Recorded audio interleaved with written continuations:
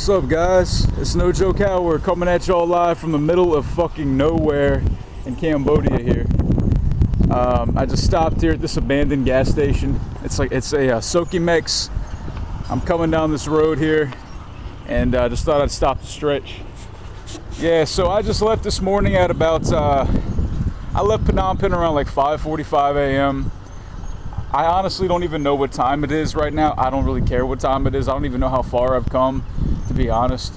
But yeah, man, I mean, like this is some serious shit, guys. Like I'm really going far on this bicycle here. I've never done anything like this in my life before. So I'm definitely kind of like anxious to see what I'm made of, because there's already been a couple of points in this ride where I was like, what the fuck am I doing right now? I mean, I'm going like 400 kilometers and I'm trying to make it within like 2.5 days. So I do believe that I can do it.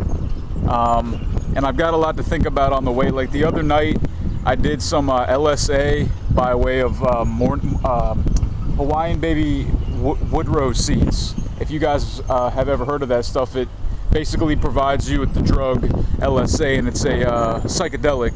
And I had a very, very, very intense time, and I had some very, very profound thoughts, and I'm actually kind of glad that I did that just before this long cycling event, because it's not really an event, but cycling venture, whatever.